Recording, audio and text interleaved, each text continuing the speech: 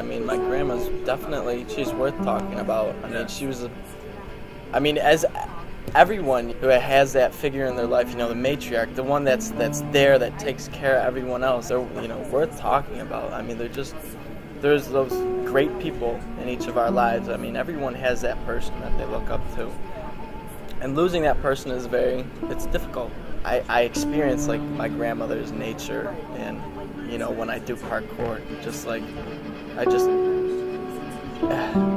you have this connection to, like, the things around you and the obstacles around you. Parkour isn't really, like, about pounding through an obstacle or, like, you know, like, forcing your way through. It's about moving with it, moving around it, and by moving with your environment, I mean, gracefully, you know.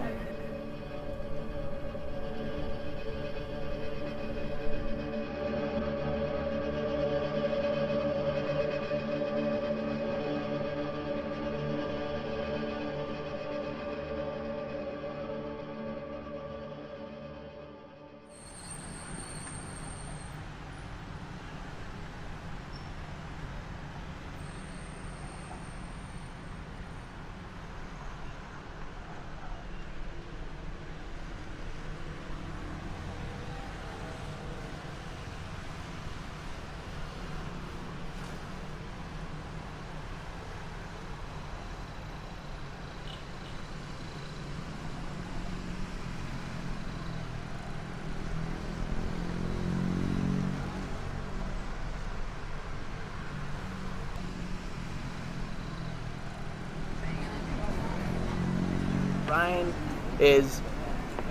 what is Brian? He's determined. He is the one, like, when he sets his mind to something, he does it, but he's creative at the same time, and, like, he's quirky. Yeah, I mean, and you can see it in his style, too, a lot, because he'll be like, I want to do this, which is completely random. Nobody would ever think of it, and he just does it, and it's sick. So he's got a lot of focus, that guy does.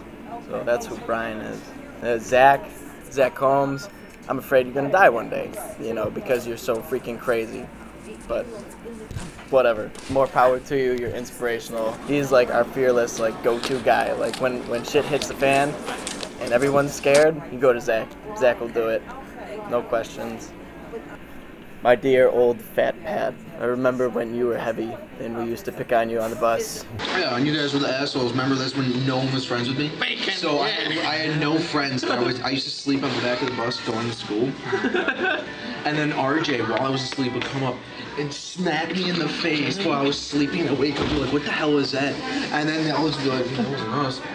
Like, every time. I don't think I ever did that. Yes, you did. You were with Tom and RJ. And now you guys, three of you guys are my best friends. Oh, Pat was fat. Pat's always, like, he's always the one that I see Pat as, like, the one who shows a lot of promise, because Pat he's got a lot of heart whenever he does anything too, but I can see him being able to, like, take it, like to the next level, because I think a lot of stuff with him is very personal, and whatever Pat does goes along with parkour. I mean, I don't want to see anybody walk away from something that they really want to try. So I'm going to be there, help them, push them, and they're going to get it. And it's a really great feeling when, like, you see your friend, like, they overcome that fear or that obstacle and they make it. That's really cool.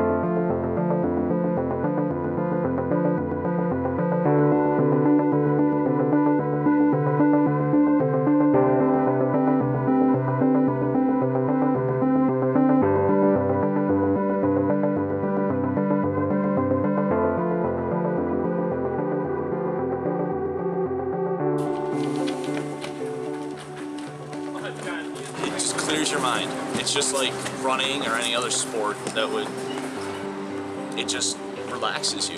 It gives you a runner's high and it just keeps you moving, and you can impress your friends with it. You have to be tough. You have to be lean. You have to be limber. You have to be quick, agile. But there's also this mental discipline that you need to maintain. And I feel that I've definitely gained a lot more self-confidence by just doing parkour every week. You know, seeing this one obstacle where like maybe a year ago I could say, oh my God, I don't think I can make that jump. But right now it's like, no sweat off my back, I could do it. So it definitely helps with my self-confidence and my drive and my perseverance to try new things.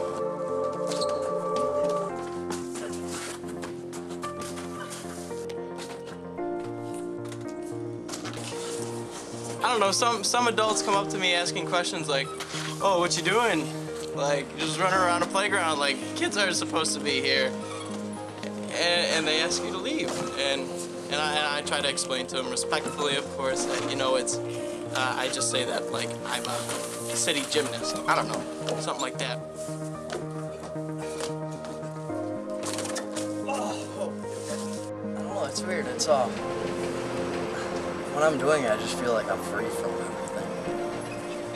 It feels great when I'm jump off something. It feels like nothing can touch you. If I do backflips on the trampoline more, then I'm probably gonna be able to do a backflip. Yeah, just like your brother. Did you start doing this, or did your brother get you to do it? I just started doing it. Yeah. You want to be as good as your brother? Yes. Brother? I started out young, so. Yeah. So by the time that you're Zach's age, you're gonna be like super good. Probably, yeah. Yeah. You want to do this for a long time, or, you know? I'm probably going to do this until I'm like, I don't know. So when?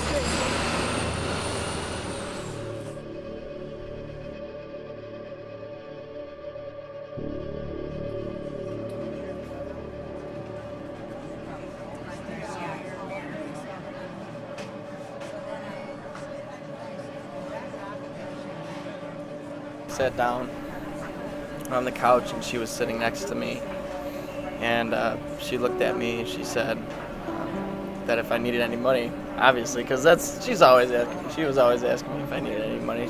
I said no. I said, do you need anything? She said, I need you to quit smoking. I said, I did, Grandma. She looked at me, she raised her eyebrows. She said, really? I said, yeah. You know, I've been like I said, I've been doing a lot of running, Grandma. You know, and I'm trying to be healthy. And she looked at me and she just like, you know when someone looks at you and it just pierces you right then and there? She looked at me and she said that she was really proud of me, you know. And it just hit home.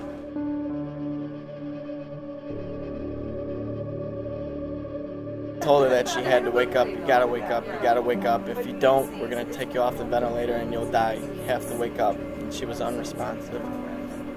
I told her that. I knew that she would. That night I went home. I humbled myself. Like you experience that moment where you're tiny in this world. And I experienced, I don't know what you would call it, but just like a moment of complete humbleness, I guess. Next day, I told you my grandma used to pray every day at 3 o'clock. And the next day I went in there around 3 o'clock. It was like 2:45. My grandma hadn't woken up, and my dad told me, he's like, we're gonna take her off the respirator now. I said, oh, okay. And when I went over to say goodbye to her, she just opened her eyes and looked. It was one of those stares, like she just saw straight through you, even on her deathbed. Still, she gave me that look, and it was a wonderful thing. And I think that she would be proud of me today. She passed after that. She got to see all of our faces one more time. Then we got into, you know, how I wanted to be like my dad, because he's another big role model in my life. Dad is a man, but he doesn't know that I do parkour. But at the end of this documentary, he will. Yeah, he'll know, and he'll know what it means to me. So I hope that my parents are able to see that this really has helped me in a positive way, and that, you know, I'm able to experience just life, beauty of it.